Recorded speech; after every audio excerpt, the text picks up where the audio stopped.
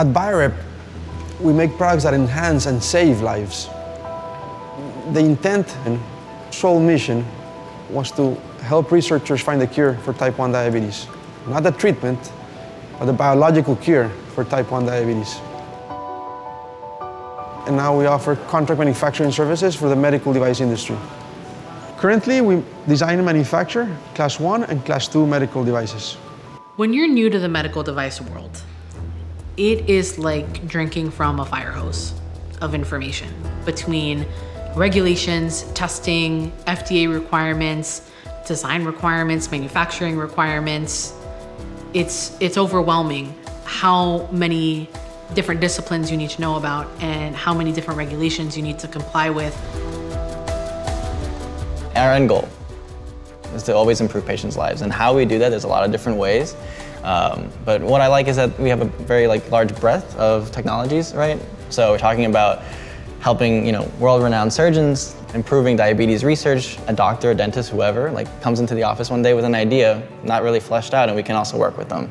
There's many ways of making a medical device. You can hire all these companies. This company designs it for you. This company machines a component for you. This company does injection molding for you. And then you have to kind of put it all together. And that's all. You design it, and you're here. Then you hand it off to the injection molding company. Oh, you have to redesign it. And so it's always this back and forth process. I feel like with us being vertically integrated, it's a much smoother process.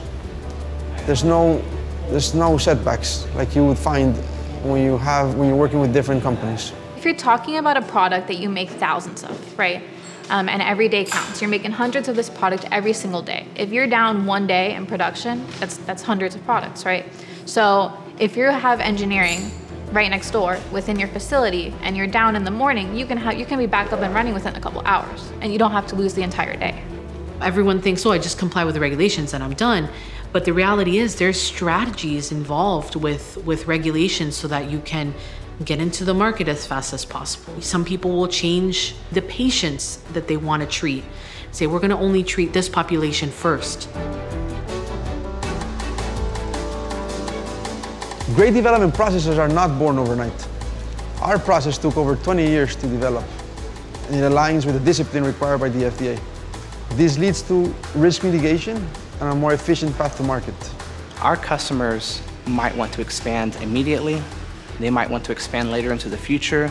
They might want to have initial markets worldwide.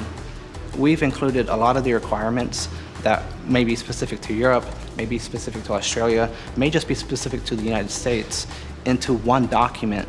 So when we do want to expand, a lot of those requirements are already being met. A design history file is like a briefcase that starts day one when you start designing your product and ends when you're ready to start manufacturing.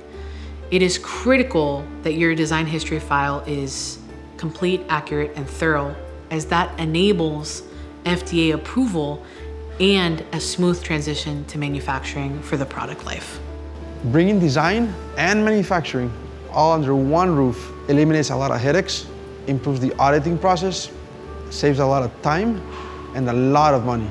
One lost test, one failed test, one design flaw can cost you a submission, can cost you money, can cost you units. But with us, what we can do is we can help guide them. We've done FDA submissions. We know what they're looking for. We know what needs to go in there. One of the benefits of our 5-phase program is that we're confident that everything that needs to be there, all the testing, all of the risk matrices, everything is documented in the submission. We always say, well, this medical device can be used in your mom. And you don't want a suboptimal product being used in your mom. Even seasoned people in the industry don't think about this kind of end-to-end partner because it's rare and difficult to do, but we see it as the future. And being first to market is being first to market. Everything that we're working on directly affects people. We're not out here making toys. We're here making devices that'll truly impact and save people's lives. Biorep's commitment is not to make money. Our commitment is to save lives, because at the end of the day, there's a person out there that needs this device to save their life. It's really motivating for everyone that works here to be able to be part of something bigger than us. there's really nothing much more fulfilling